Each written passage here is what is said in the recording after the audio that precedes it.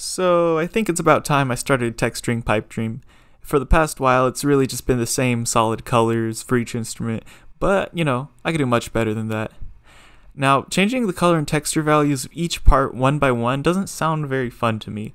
So instead of doing that, what's more fun is I designed an automatic system to do it for me. Here's how it works. I want to run the game in F8 mode and be able to adjust the color properties directly, kinda like what you can do with the camera editor.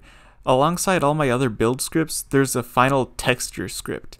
The textures themselves are controlled with these spheres down here, hidden out of view. They all just hold the texture information in one place. The script works by having two main tables, selectors and selectorFunctions. Selectors is the lookup table where you give it a texture name and it tells you exactly which parts should have that texture applied to it. It has no repeats, and every in-game part has a unique selector associated with it.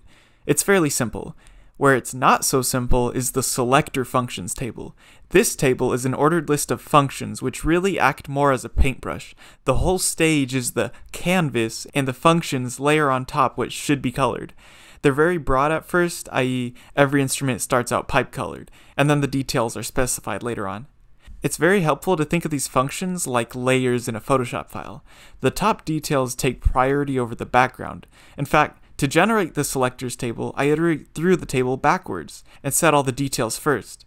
I keep track of which parts have been assigned to in the taken table. If a part is already taken, ignore it. This builds up the selectors table, which allows me to very easily try out different textures, prototype, colors, lighting, all that. Thanks to iMac for providing his Blender set as a texture reference, which I will be using in the future. This is what the textures look like right now, just my first attempt, which I'll revise.